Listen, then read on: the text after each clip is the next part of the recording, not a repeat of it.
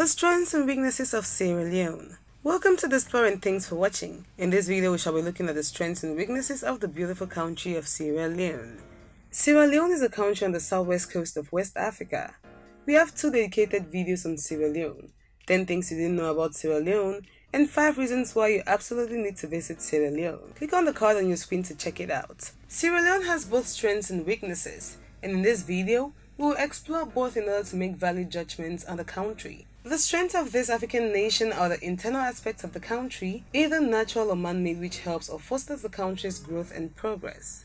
The weaknesses, on the other hand, are internal aspects that hinder the country's improvement and are strikes which make a nation less attractive to investors, foreigners, and most importantly, its citizens. If you are new here, welcome. Be sure to subscribe and turn on notifications so you don't miss any of our videos. So let's begin this video on a good note. Strengths of Sierra Leone. Significant mining resources. Rich in minerals, Sierra Leone has relied on mining, especially diamonds, for its economic base. The country is among the top 10 diamond-producing nations in Africa. Mineral exports remain the main currency earner. Sierra Leone is a major producer of gem-quality diamonds. Though rich in diamonds, it has historically struggled to manage their exploitation and export. Sierra Leone is known for its blood diamonds that were mined and sold to diamond conglomerates during the Civil War to buy weapons that fueled its atrocities. In the 1970s and early 80s, economic growth rates slowed because of a decline in the mining sector and increasing corruption among government officials. Tourism potential. Africa's untapped industry, tourism, remains one of Africa's major sources of revenue generation when and if fully utilized. In Sierra Leone, there are many natural aspects of the country which are potential tourism gold mines. The beaches, wildlife, diversity in people and culture, as well as history. All these just need to be prepped for the world, and tourists will start flocking in and change the agricultural-based economy into a service provider like its neighbor. Significant port activity that is set to expand. The extension works of a container terminal of the port of Freetown has been launched to improve on import and export in Sierra Leone. This is a major project for Sierra Leone as it will contribute to enhance potential of natural bay of its capital, Freetown, first port of the country. It includes the construction of a quay extension of 270 meters to a depth of 13 meters, in addition to the existing 707 meters, creating a median of 3.5 hectares, and the establishment of a power plant dedicated to the terminal. 2 gantry cranes will be set up from the start to significantly improve productivity of the port of Freetown. The new and ultra-modern dock will accommodate larger vessels up to 6,000 TEU, taking the total capacity of the container terminal to 750,000 TEUs. Significant investments have been made in the last 5 years for the development of the potential of the natural bay of Freetown. Thus, the rehabilitation of existing yards and purchase modern equipment led to widely triple the productivity to handle a traffic increase of over 30%. Coffee, rice, and cocoa production. 2/3 or 80% of the population of Sierra Leone is directly involved in subsistence agriculture and accounts for about 58% of GDP. Rice is the most important staple crop in Sierra Leone, with 85% of farmers cultivating rice during the rainy season and an annual consumption of 76 kilograms per person. Sierra Leone also has a huge potential export of coffee and cocoa productions. Most Sierra Leoneans live in small scattered farms, following a scheme of bush fallow rotation, slash and burn field preparation, and limited use of fertilizer. Rice, grown by 80% of farmers, is the most important subsistence crop and, along with millet in the northeast, is a food staple. The Rich Research Institute located in the northern province breeds high-yielding varieties for seed, which has greatly improved on output and quality of output. Other domestic food crops include cassava, yams, peanuts, corn, pineapples, coconuts, tomatoes, pepper, bananas, pineapples, and sugarcane. Financial support of the IMF. The IMF has been a strong ground on which Sierra Leone has been standing on and still is. IMF Executive Board completes second review of Sierra Leone's extended credit facility. IMF approved the disbursement of $21.13 million to Sierra Leone. This disbursement underscores the fund's ongoing commitment to help the country tackle any potential economic fallout from the COVID-19 pandemic. With a financial backing like the International Monetary Fund, Sierra Leone keeps its head above water at every fall. The weaknesses of Sierra Leone. Vulnerable to weather conditions.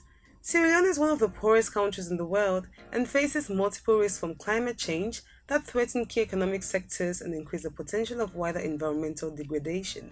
High dependence on agriculture and natural resources coupled with high rates of poverty, unemployment and environmental degradation leave Sierra Leone vulnerable to climate change impacts. Climate projections in Sierra Leone include increases in temperature, more extreme weather, including more intense precipitation and rising sea levels. Heavy rainfall following dry spells often results in extensive flooding throughout the country. This affects the agricultural sector, which most of the country's revenue are dependent on. Inadequate infrastructure. Sierra Leone is a rich country as its countryside contains high deposits of mineral resources, vastly available agricultural land, untapped timber resources, and many tourist sites. Getting to these natural assets and tourist sites is another story. But unfortunately, Sierra Leone has underdeveloped and inadequate methods for storing and exporting already scarce food. Handling techniques in general are poor as storage facilities are inadequate and the transportation from farm to storage facilities and market is disastrous. Fixing the missing link of transport infrastructure will enable Sierra Leone's rural regions to be connected without potholes or broken bridges to reach its economic potential. Roads are often non-existent or in poor condition. Potholes and cracks in the roads are a common sight, that is if the roads are even paved in the first place. More often, dirty roads are the common feature of the rural transportation network. Paved roads greatly ease the transportation of people, crops, and other products. Failing health system. Medical care is not readily accessible, with doctors and hospitals out of reach for many villages. While free health care may be provided in some villages, the medical staff is poorly paid and sometimes charged for their services, taking advantage of the fact that the villages are not aware of the right to free medical care. A dialysis machine, the first of its kind in the country, was donated by Israel. According to an Overseas Development Institute report, private health expenditure accounts for 85.7% of total spending on health. With a poor infrastructural system, it's no wonder the medical system is also in bad shape. But as we all know, unhealthy citizens equals an unhealthy economy. Extreme poverty and high unemployment. Sierra Leone remains among the world's poorest countries, ranking 181st out of 189 countries in the Human Development Index in 2018. Decades of economic decline and 11 years of affirmed conflict had dramatic consequences on the country. Poverty remains widespread with more than 60% of the population living on less than $1.25 a day.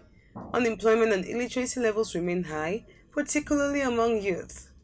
However, Sierra Leone has made a considerable progress since the end of the Civil War in 2002, consolidating peace, democracy, and improving development indicators and rising rates of economic growth.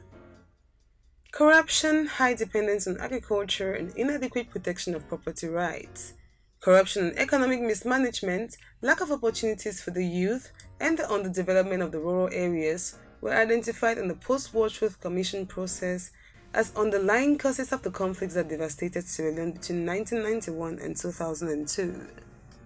Donor support to Sierra Leone since 2002 has enabled combatants to be disarmed and reintegrated into society, many of those internally displaced by the war to return home, and the elements of a democratic state to be put in place.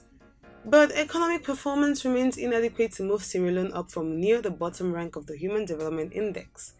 Many young men have turned away from agriculture toward mining, where they appear to find higher incomes with exploitative working conditions. Further, national and local governance are still believed by many to be prone to the same kinds of corruption and mismanagement that characterize Sierra Leone. New approaches seem to be needed to establish property rights in ways that would encourage investment and rising productivity, especially in agriculture, and give landholders and local communities a stake in Sierra Leone's economic future, and to provide transparent and accountable governance of the country's considerable natural resources. Hard for small and medium-sized enterprises to access credit. Sierra Leone's financial system is characterized by extremely low levels of credit penetration. Credit to the private sector is merely 5% of GDP, marginally lower than sub-Saharan Africa's regional average of 30%. The small and medium enterprise sector in particular is virtually neglected by commercial banks. This problem has been a huge hindrance for the growth of the private sector, which should be the backbone of any emerging economy.